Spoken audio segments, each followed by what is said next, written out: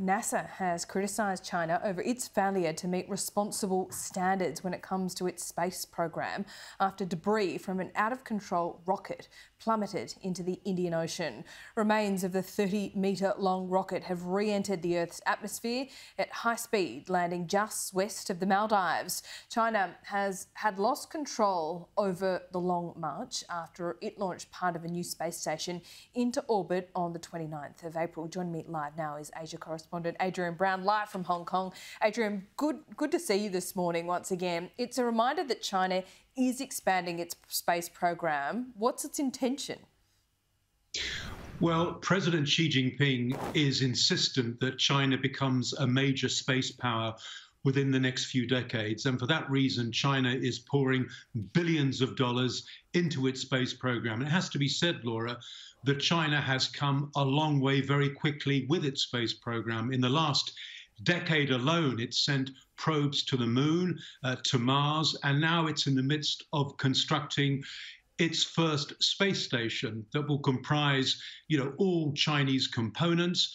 The rocket that was launched almost 2 weeks ago was carrying a key module for that new space station that China is building in space. Now, the reason why China is having to do this is that it's been barred by the United States from the International Space Station that comprises other countries who've fallen out with China on a number of issues. So what is happening is that the Cold War politics on Earth have also sped to space.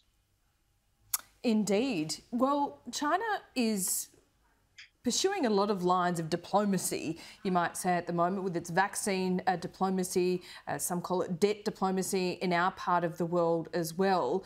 I guess space is seen as a bit of a new frontier. Would you agree?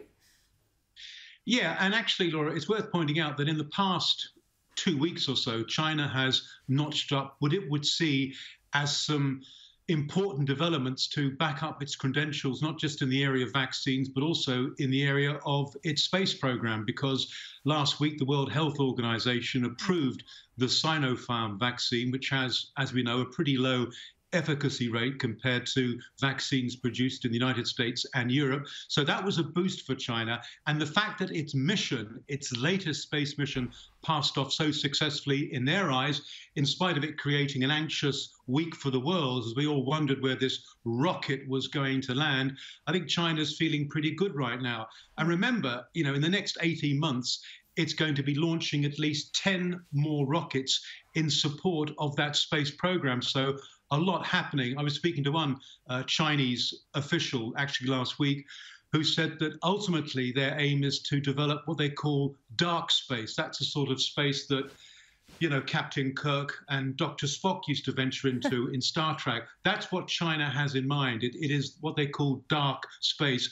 And that raises, of course, the real concern that over the next few decades, you're going to see the growing militarization of space, because it's not just Russia and the United States and China now sending rockets up into space, but also India and Japan are doing the same thing. So there's a real space race on at the moment involving a number of countries in this region. Yeah, the reality, as they say, is often a little stranger than fiction. So, yes, very Star Trek-y indeed. But I find it really interesting that China is kind of using the US template when it comes to space. And in many other areas, in order to be, the ultimate aim is to be the most influential and biggest economy on Earth. But it's using the US template and trying to better them at every angle, isn't it?